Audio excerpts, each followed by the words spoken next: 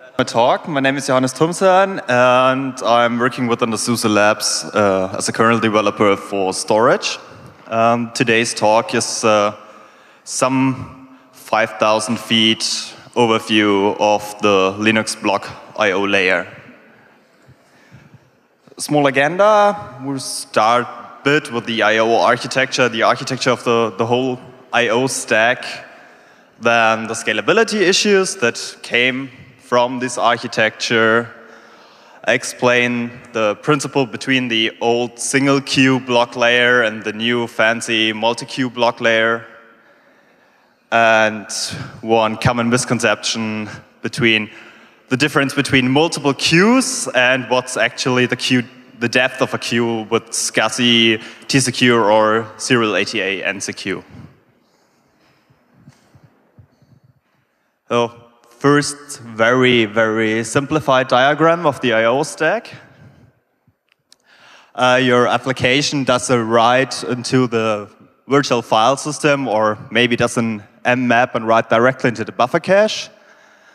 This then goes to the file system, to the block layer, and either directly to a device driver, or to the SCSI mid layer, from the SCSI mid layer, then to the SCSI driver, or to your serial ATA layer, and from the serial ATA layer to the driver, and then eventually it's when hit a disk.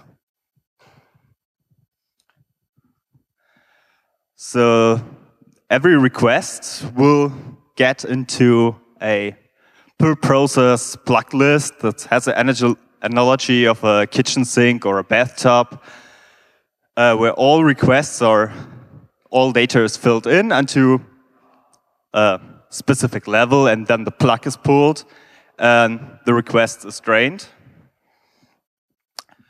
It goes to an I/O scheduler, and currently we have 3 of them. The first very basic I/O scheduler is a no-op. It's basically just a FIFO, does nothing much, just kick out the requests. The next possible I/O scheduler would be a deadline scheduler. It prefers reads over writes, because usually a read is a synchronous action, whereas a write is an asynchronous action. And when a specific deadline is reached, or there are too many requests queued, it sends it out. Or then there's this highly sophisticated, completely fair queuing I/O scheduler that does I/O accounting, a lot of merging, etc. And then it goes all to dispatch queue, and then to be processed by the lower levels. There some scalability issues arose, because nowadays you don't have one extremely fast CPU anymore, but a lot of CPUs that are somewhat fast, and they all can run applications in parallel that hit in parallel the file system, go into the block layer, and then have to be queued. And to enqueue it, you have to take a lock. So, and this lock contented a lot, and then there's one single queue down to the drivers, and you had a lot of lock contention and lost a lot of time. This was okay in the times with rotating disks, where a seek costed some milliseconds, and that's okay to burn some 1,000 CPU cycles, because hardware is slow. But nowadays, with SSDs, especially NVMe disks, this isn't the case anymore. So there had to be done something to get away of this lock contention. This is when the multi-queue block layer came up. It has not one per system queue anymore, but one per CPU queue. So you can submit all your I/O in parallel, have nearly no global state anymore over the I/O. There's no more lock contention. All's fine and dandy. These software queues then get mapped to hardware queues because some new hardware like NVMe, some fiber channel adapters actually expose multiple queues to the host OS. So you can queue into the hardware in parallel, like some network drivers, some network devices do that as well. And every I/O that is dispatched triggers an interrupt somewhere when the I/O is done. And these I/Os get handled, hopefully, on the CPUs that did the submission, so everything is still cache hot. And there's a lot of reduction between interprocessor interrupts. So the memory is, it's still on the node where the memory of this request was. Oh, quite too fast. But there's a drawback. We have no I/O scheduler currently in this model. So with slow disks, like rotating Rust, there is no scheduler. There's nothing that stops the I/O from flooding out to do disk seeks, etc. So it might not be the best way for every kind of I/O, for every system. That's the reason why you can turn it on or off via the kernel command line. In SCSI, we have the SCSI MQ use block MQ kernel command line parameter. You can switch to yes or no, depending on what host bus adapters you use.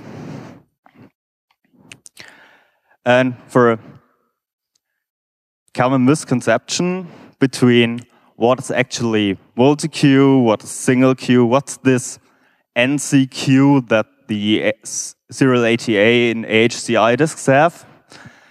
In the classical single queue model, you had one request that got dispatched to the drive. When the drive is done writing this I/O, it triggers an interrupt, it's acknowledged, the next I/O can be dispatched. In the TCQ, NCQ model, you can dispatch multiple requests to the drive. Serial ATA NCQ has 31 requests you can queue. Every request gets a tag, like a unique cookie to identify the tag. The drives generate an interrupt when the I/O is done. And then the block layer can look up the tag, which tag is completed. The drive can reorder all the requests so to its own convenience. So there's no guarantee that if you write 1, 2, 3, 4, that the interrupts come in the sequence of 1, 2, 3, 4, 5, but maybe 4, 2, 3, 1, depending on the seek of the drives, etc. And then in the multi-queue setup, you have multiple queues that have a specific depth, like the NVMe drives specify, the NVMe spec says there can be up to 64K queues in parallel, and each queue can be up to 64, can have up to 64K slots. So you have 64K times 64K possible requests pending. And each of these queues can be assigned to a CPU or an application or whatever the administrator likes. Usually it's assigned to a CPU. So if you have I/O from 72 CPUs on a server running down on your NVMe drive, then they should all fly in parallel until they contend on your PCI Express bus, because you don't have 72 lanes there. For the tagging, I know how many people of you know the concept of packed DHCP on some like Chaos Computer Camp. In the old days, DHCP was very unreliable, and they invented something called packed DHCP, where they used packs and wrote your host part of your IP address on it, so you can stick it on your cables to know which IP address you had, and the admins knew which DHCP lease was out. That's the same concept.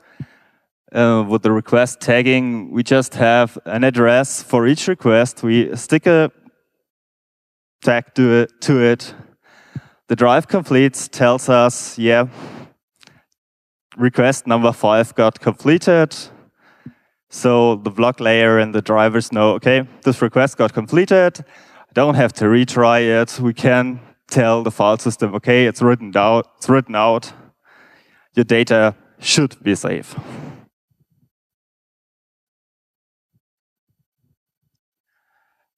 Now, not all hardware has multiple queues, or not all hardware has as much queues as you have CPUs. Like HCI has 1 queue, but it is 31 slots deep. And your common notebook has like 4 or 8 CPUs. So you still can use your multi-queue block layer. It goes down until the low-level device driver in parallel then gets mapped to the hardware queues. It's not that interesting with HCI with only 1 queue, but it's kind of interesting with low-end NVMe drives that maybe have 4 or 8 hardware queues, but you on the desktop system have maybe 16 CPUs, 8 hardware queues on your drive. So there's an easier way of mapping your requests down from the software queues to the hardware queues. Yeah, and I was way too fast. So leaves more time for questions. Any questions?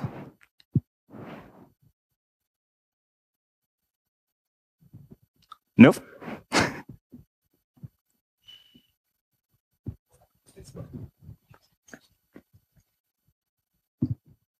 Test. There's been an ongoing debate in the internet about the comparison of the Windows NT kernel I/O and the Linux kernel I/O, and many argue that the asynchronous I/O implementation of the NT kernel is much better, especially the so-called overlapping I/O they can use there. What's your point of view on that? I unfortunately have no idea what's over the Windows NT kernel. Sorry, not my business. Closed source OS, can't look into it. But Ollie maybe knows. One question, if you have a software device like a RAID array or a caching solution, where is the queue? For the hardware device, or is there one for the software device? Your RAID arrays are above the block layer. They're bio-based, so they're not request usually. No, they're request-based. No, it's software solution, not the hardware RAID arrays. MD RAID or DM RAID. They're bio-based. That's above the block layer. That's directly, these are block devices, but they get the BIOS and then.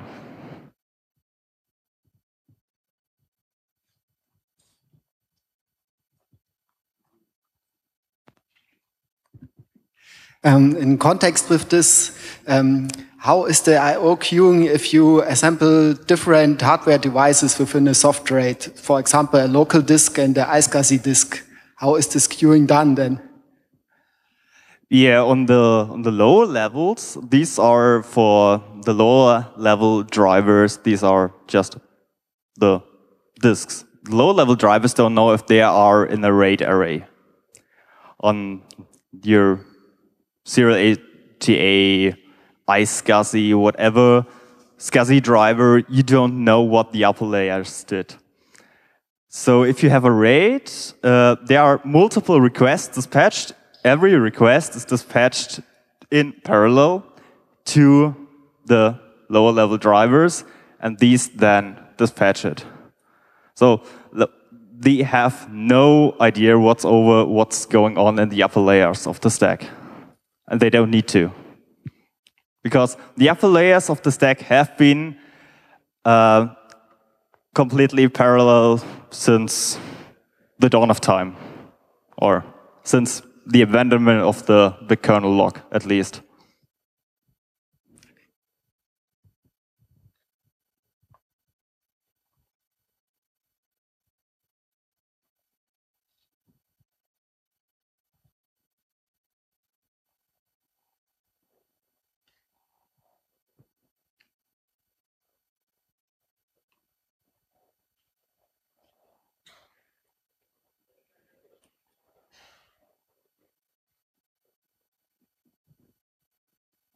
No more questions?